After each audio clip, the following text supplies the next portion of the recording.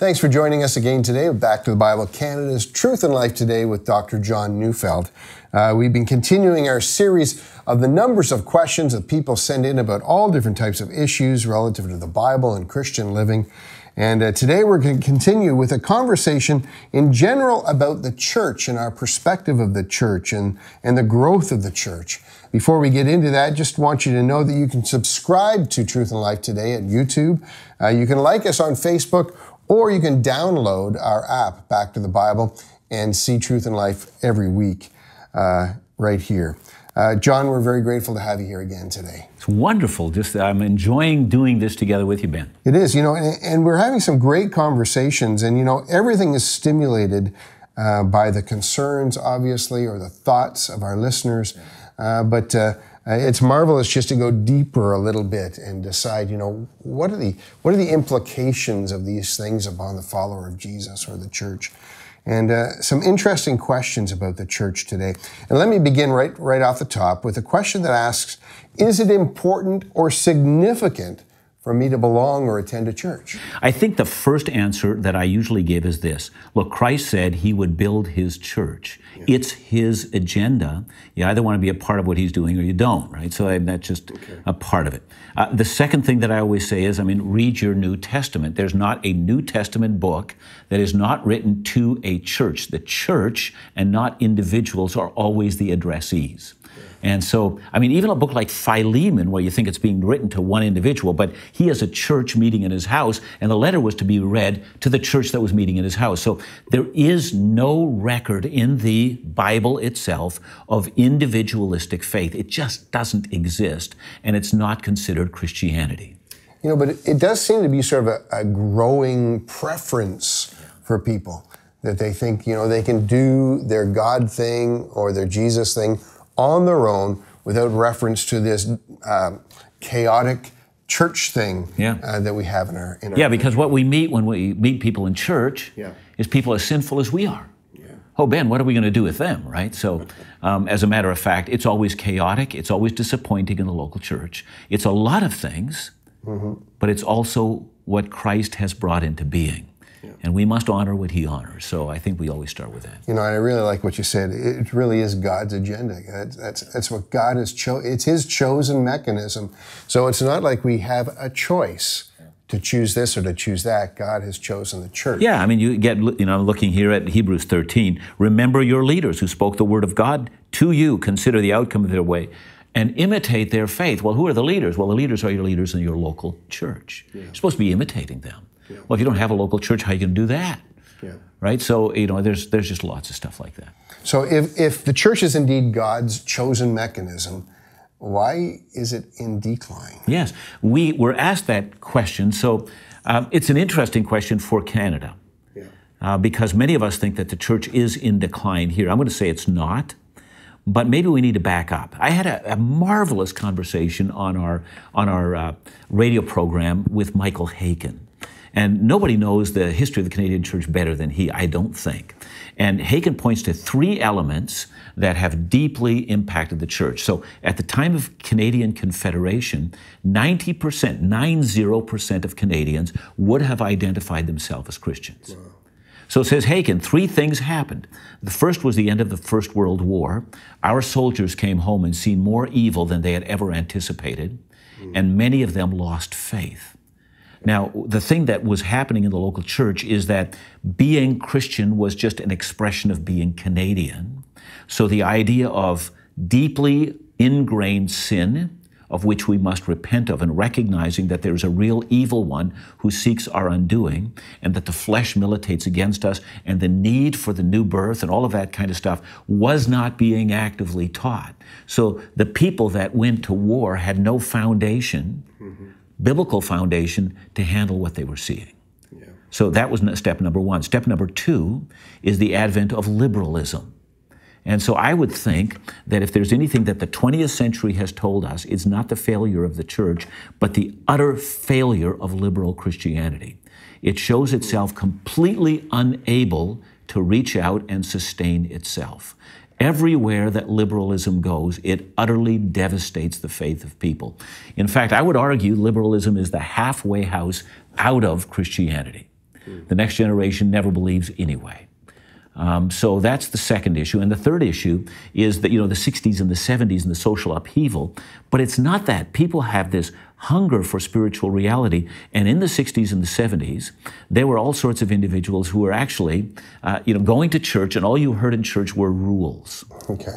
So, I don't know, you don't have hair anymore, Ben, but when you were young, when I was young, my hair was getting a little on the long side, and I remember going to church and hearing a sermon on Absalom, who got his hair stuck in the tree, and young men, you better go get your hair cut because the devil is waiting in the trees to ensnare you. So it was all about external rule keeping, and people were dropping out. Yeah. Now, I think there's something that's happened here today, and that is evangelicalism in Canada is not in decline.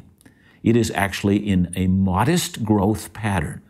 There are more of us constantly, and it continues to grow faster than the rate of the population growth in Canada. So we are making inroads into this country. So the evangelical church, the Bible-believing church, the Bible-preaching church, the church that holds that you can't be saved outside of through Christ alone, and that you can count on every word in the Scripture, put your faith and trust in Jesus. Now, that kind of a church is actually in the increase. It's not declining at all.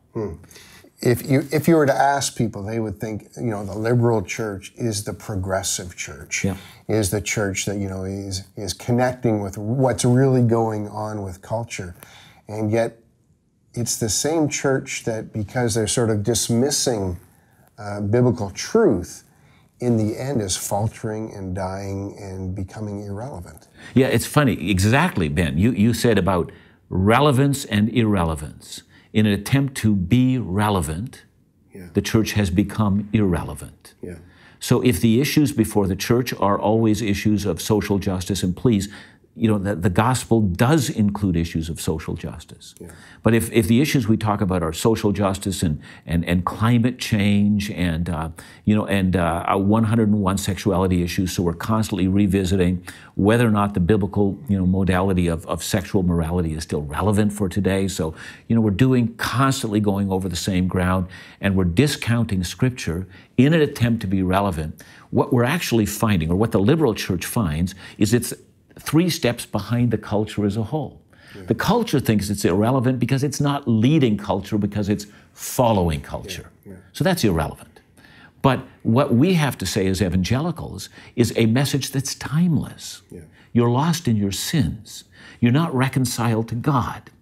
You have no foundation upon which to stand. Culture is changing all the time, and you change with it, and you don't know who you even are anymore.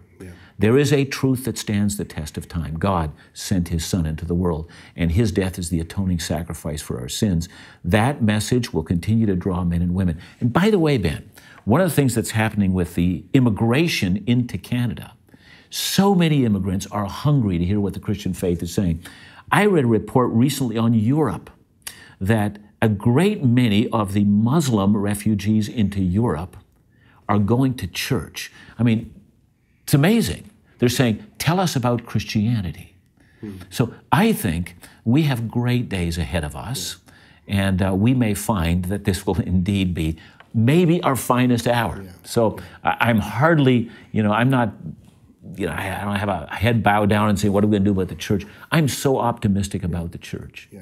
Lest we think the evangelical church is perfect, we sort of struggle with that a bit ourselves over the last 30, 40 years, that sense of being relevant to culture, and in some respects, sacrificing the fact that Jesus was very countercultural. And we have to be cautious of that. Yeah, we have to be very careful that our pulpits aren't filled with, how to have a good sex life, how to have a good income, your best life now, all of that kind of stuff. Just preach the text of Scripture and believe that the most relevant thing that you can tell people comes from the pages of the text. Follow it through, verse by verse. Analyze it, apply it to people's lives. It'll transform them. That's the formula. It's not really that hard, but that will do it. And when we've talked about this a few times, I had a conversation around a table in respect to who we are as a ministry. We came up with this very, very simple slogan, I guess, if nothing else. We teach the Bible, and that's what we're all about, and we're striving to be about. But that is critical to us as a ministry, and I think critical to us as an effective ministry. That's what really attracted me back to the Bible. Yeah. We teach the Bible. I mean, I thought, yeah, what else can we be about? Yeah. You know, I'm just delighted, yeah. The church hasn't lost its significance then. No, and the church does have a significance as well to our culture, to speak truth into the culture. We you know, the old saying, somebody needs to speak truth to power.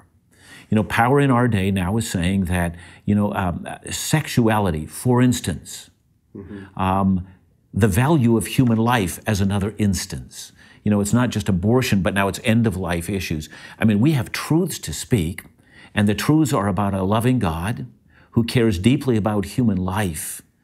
And the reason we speak about sexuality the way that we do is because we know that the sexual morality of our culture is literally destroying people. And power is now being used in our country to destroy human lives. We need to speak truth to power. And so we have a prophetic voice, and it won't be a voice like all the prophets in the past. They are persecuted, but it's a voice that if this culture doesn't hear what we have to say, they are without hope. So I would say to any culture, and ours, Canada, the only hope for Canada is that there's a vibrant church that speaks truth into this culture. And we shouldn't assume that they're going to necessarily embrace that truth. Yeah, but we should assume that truth will still find a mark. Amen. Amen. Thanks so much, John.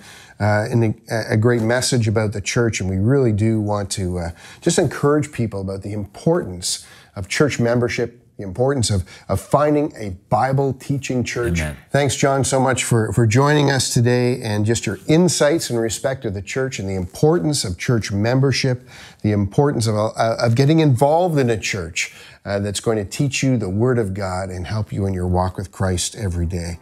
And we look forward to next week as we talk more about the book of Revelation and a great series that John has done on the book of Revelation, and all that again next week on Truth and Life Today. We hope you're enjoying the new Truth and Life Today show with Dr. John Neufeld. Be sure to subscribe so you never miss an episode each week. But we want you to be involved in the show. To submit your own personal questions to Dr. John, you can email us at info@backtothebible.ca or find us on Facebook by searching Truth and Life Today.